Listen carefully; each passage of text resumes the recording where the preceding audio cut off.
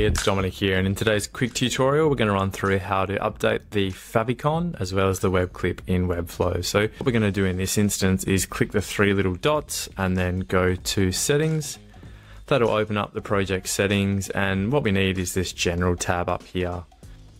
We then scroll down, and what we can see here are the dimensions required for the Favicon as well as for the Webclip.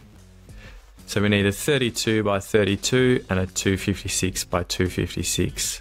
We're going to use Adobe Illustrator for this process, but you can also use a platform like Canva and just set up the dimensions manually.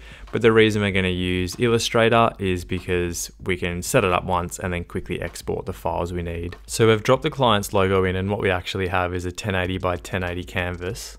But using the Save for Web feature, we can actually change the size to match what's required for those two outputs. So we're going to use the Save for Web feature to actually export this logo, and we do that by going File, Export, Save for Web Legacy. And then what we can do here is make sure it's on JPEG. Quality doesn't matter too much, but we often use 60. And then for this first one, we can just change it to 32 by 32, and then we're going to hit Save.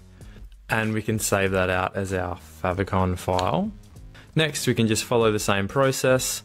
This time on a Mac, we're using the shortcut Command Option Shift S. And we can make this one 256 by 256 and call this one Webclip.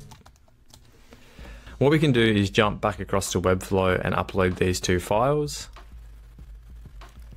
And you notice that once they change from the Webflow symbol to our updated graphic, we can come up here and click Publish and publish the changes.